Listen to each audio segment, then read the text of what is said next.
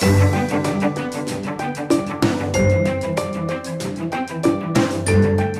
speaking with Alicia Tillman, who is the Chief Marketing Officer of SAP. And Alicia, thank you.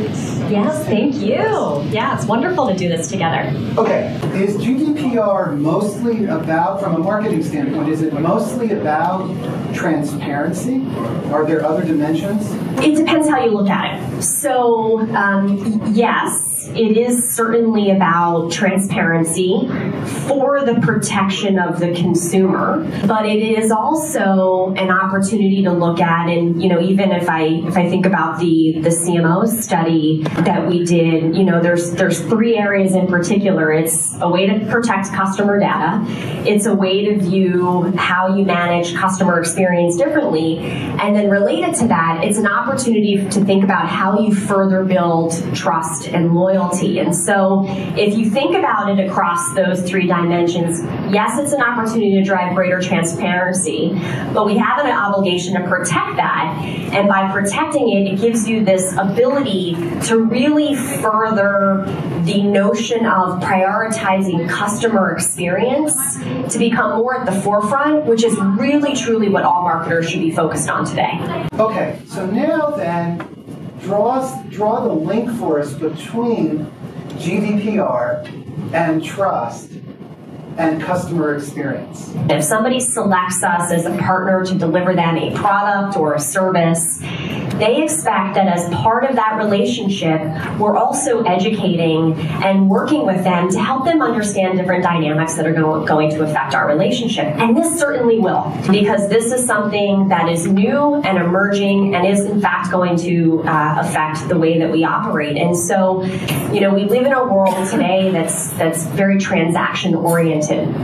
And what becomes lost when that is the method in which you operate with customers is you lose this well-rounded relationship that customers expect when they partner with a person or an organization. And part of that is information sharing, helping to guide them through ups and downs or things like GDPR that are going to have an effect. And that's when the notion of trust comes in. Then what's the relationship between data and this trust that feeds into both brand reputation and customer experience that we're just talking about? Used correctly, data can further how well we build customer experiences with our customers. There's so many benefits to increased access to data, but one of the greatest challenges to that increased access is abuse of data.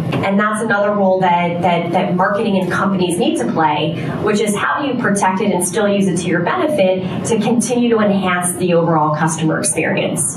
So I think there's two aspects to this. One is when it comes to data. So number one, eventually almost every company is going to suffer some type of data incident. Or let's just say at least companies are at least at risk. And so that's one piece, kind of the crisis, averting crisis. But then the second piece is on an ongoing basis. How can companies use data to deepen that experience, to deepen the trust, and therefore deepen that relationship? Everywhere across every industry, whether you're in a consumer industry or you're in a B2B industry, there is a desire to have more personalization across every aspect of the journey because consumers today have more choices than they ever have before. And this notion of personalization is top of mind because it exists.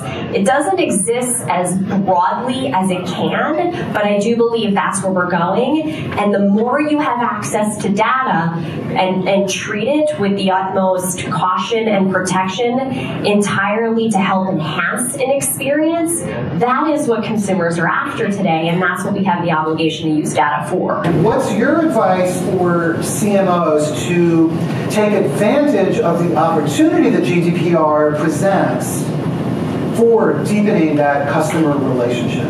I mean, number one, understand it. Understand what it is and how you need to change your operations to support it.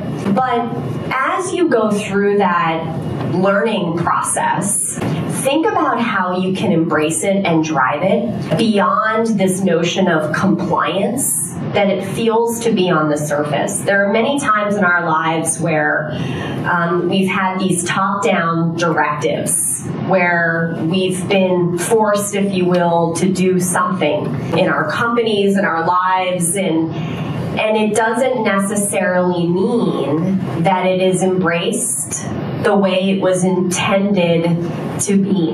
And it all comes down to how well you drive the benefit of it. And marketers have an incredible role to look at this beyond the surface level impact that it was intended from a compliance standpoint, but more as another way to build trust and to round out what it means to truly create customers for life. And if you view things like rules and process and compliance, all these ugly words that we talk about often in business, but more as a means to help you run better and to create dynamic experiences, because that's truly what sets one company apart from another in today's environment.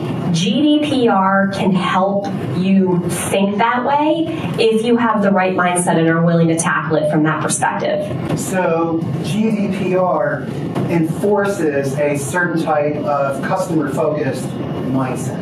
I don't like the word enforces. My bad. Yes, but and it's actually I like that you used that word, because if you see it as that, then it will be difficult for you to see it as a way to think about it from a loyalty and a trust angle. See it as an opportunity to win customer trust, then to get customers kind of on their back feet because they feel like they're being forced to do something. And that's what I think there's this incredible opportunity that this provides for us, if you have a willingness to be open-minded and use it more as an opportunity versus an obligation. All right, so GDPR is the trust function. How's that? I like that. All right. Much better than enforcing. Thank you so much.